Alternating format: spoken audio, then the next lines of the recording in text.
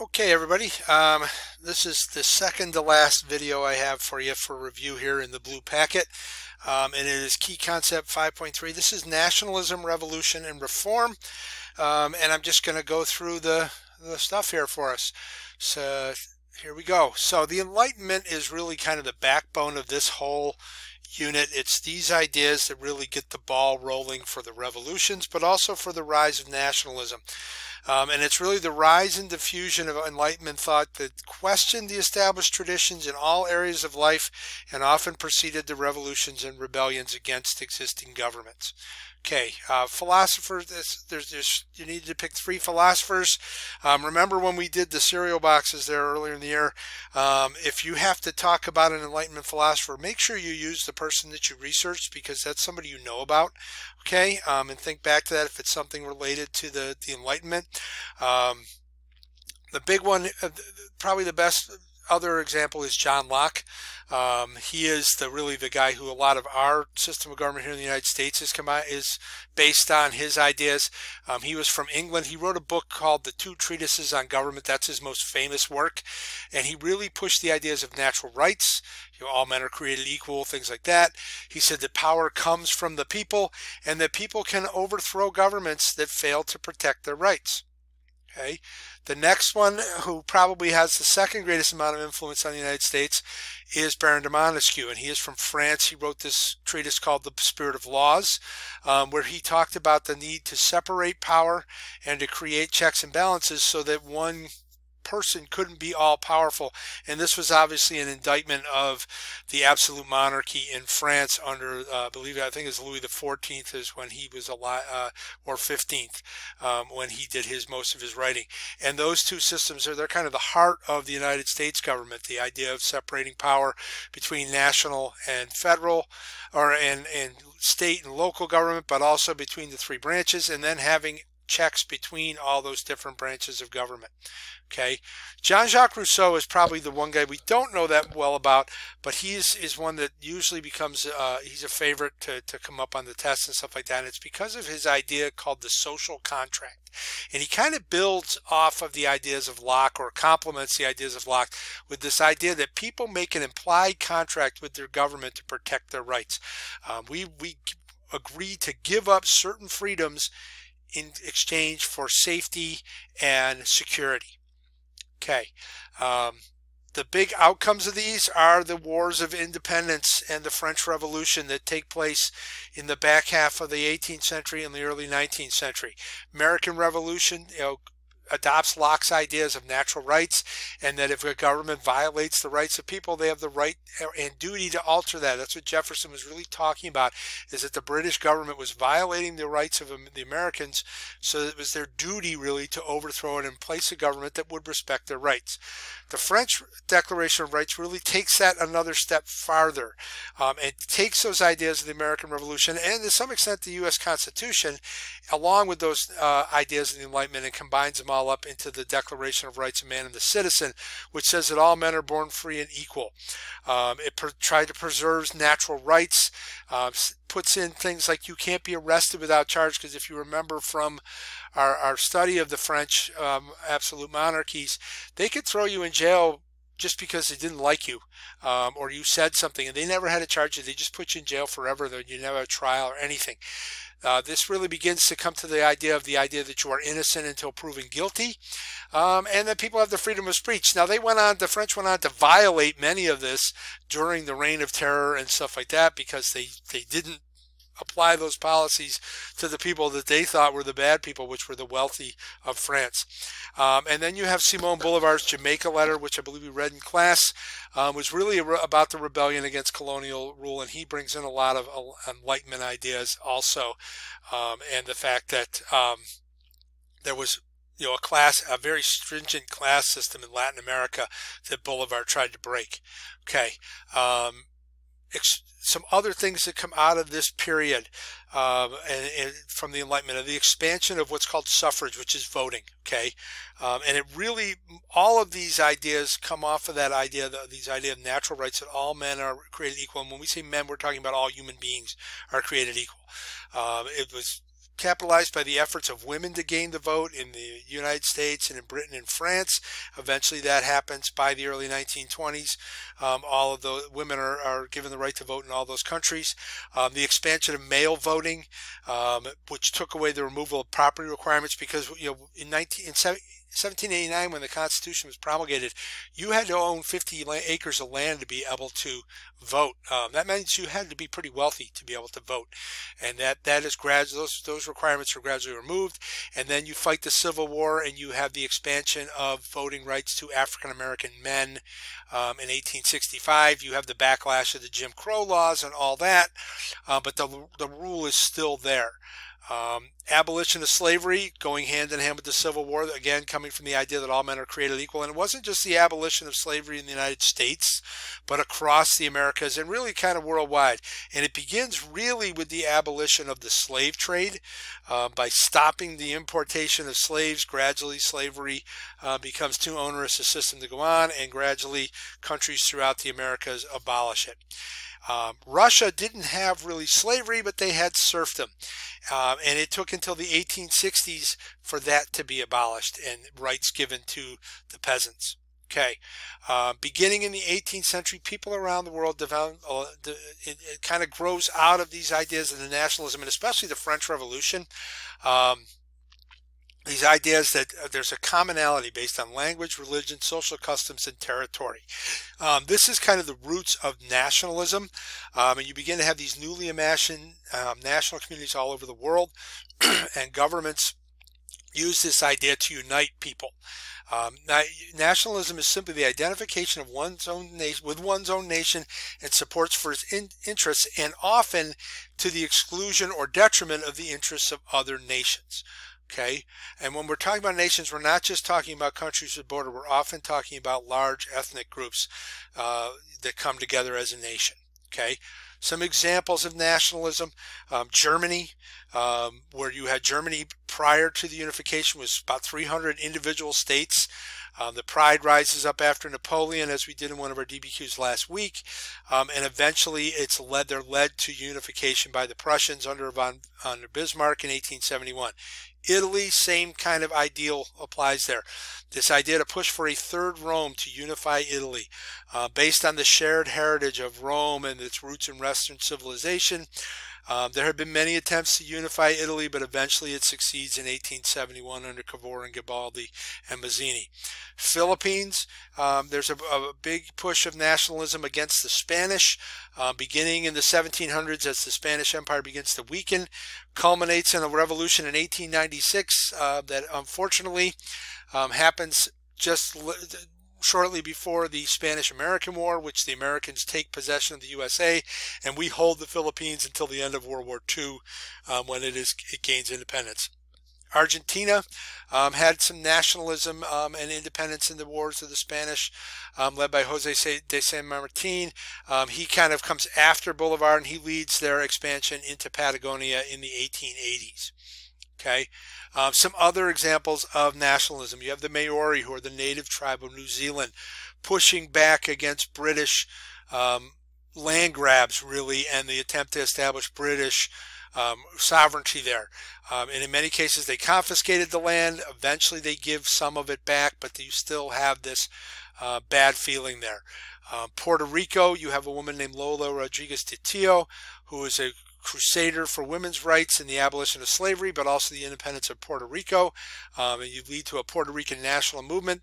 Puerto Rico is still not independent. It is a U.S. territory, though there's some people, about half the Puerto Ricans would like to be independent. The other half want to become a U.S. state. So there's a tear there. The Balkan nationalism in the southeastern Europe and I talked about this in the last video. It's a push to overthrow the dominance of the Austrians and the Ottomans.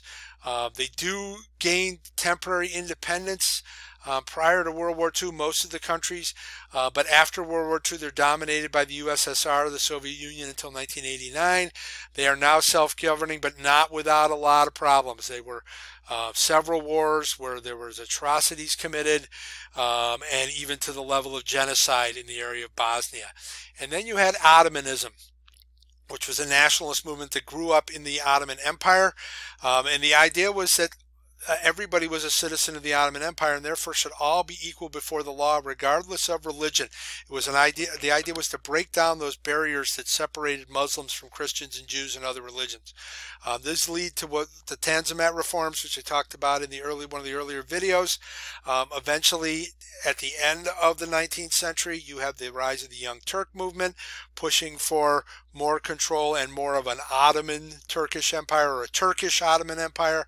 Eventually, it leads to the collapse of the empire in the aftermath of World War I and the creation of modern Turkey under Mustafa Kemal Ataturk. Okay. Just some quick cause and effect on the revolutions. American Revolution, you have the French and Indian Wars and the debt that grows out of that really leads to the whole taxation issue. And the taxation issue, remember, it wasn't so much the amount of the taxes and everything else, it was that they had no input in those taxes. Eventually will lead to the Declaration of Independence and the formation of the United States. Haiti begins as really a slave revolt, but there's also the underlying current that you have a lot of free blacks in Haiti who are treated second-class citizen by the whites, and they really rise up. And Haiti is a very violent revolution. They eventually become independent and become the first African run government of the Americas. Okay. Latin American independence movements really grew out of the social hierarchy that favored the European-born and, to some extent, their descendants. And the spark is when Napoleon takes over Spain and Portugal and puts his brother on the throne. The people of Latin America say, no, thank you, and they uprise, and there's really there's nothing the Spanish authorities can do about it, so they gain independence all over Latin America and Brazil. And then you have the French Revolution, which is really the most violent of all of these. It grows out of an economic depression that came from government debt. There was high taxes on the third estate, the middle class and the lower classes, and just a huge climate of inequality.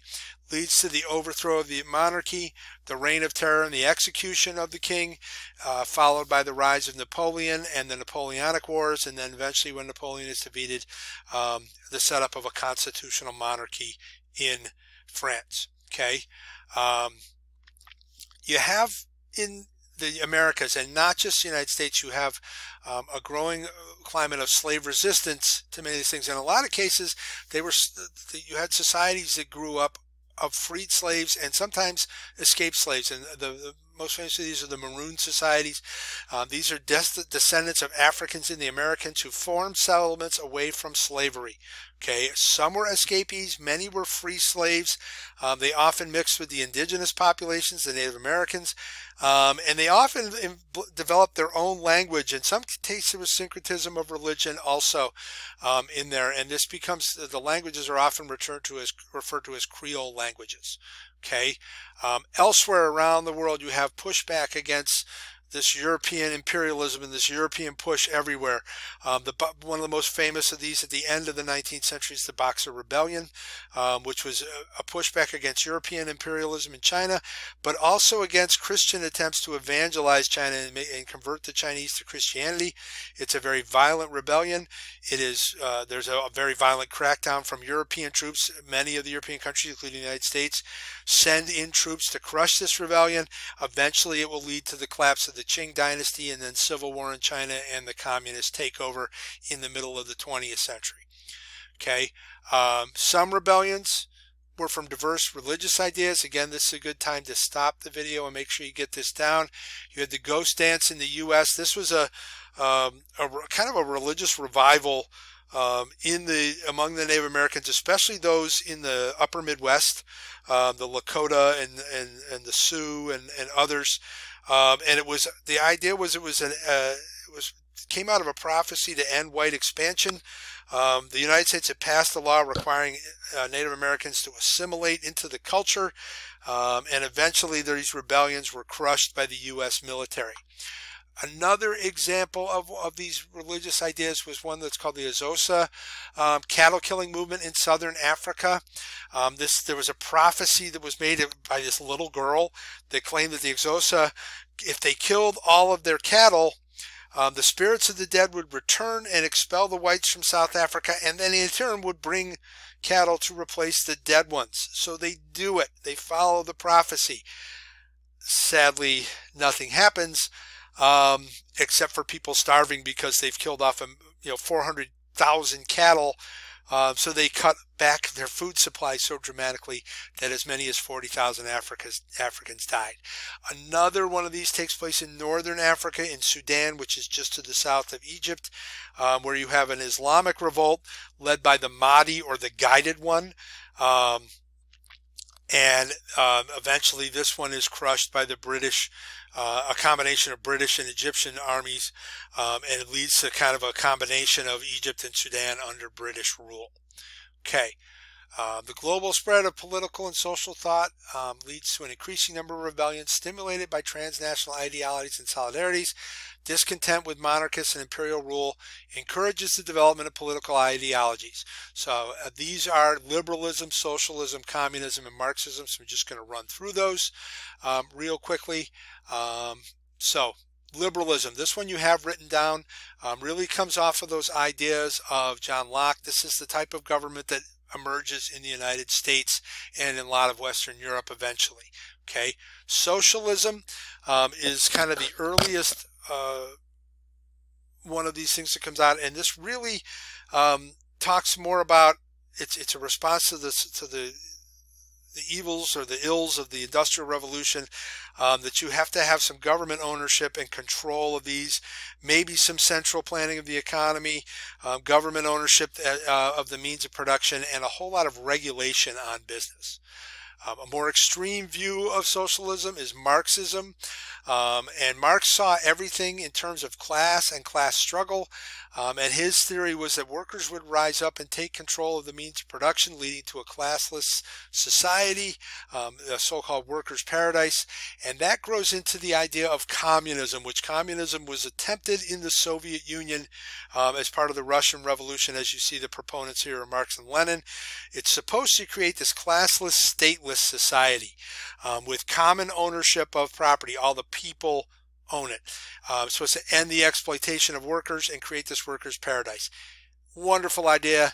Never really came to fruition anywhere because it's really kind of a utopian version. Okay, and then finally you had the push for women's rights that continues today, and the three big things that came out of that in the late 18th and early 19th century.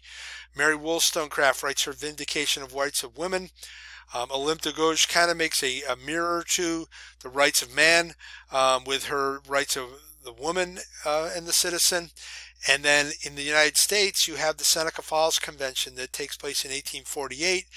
All of these pushed for women's equality on there. So that leaves us with one more video to go, which I will get to everybody soon.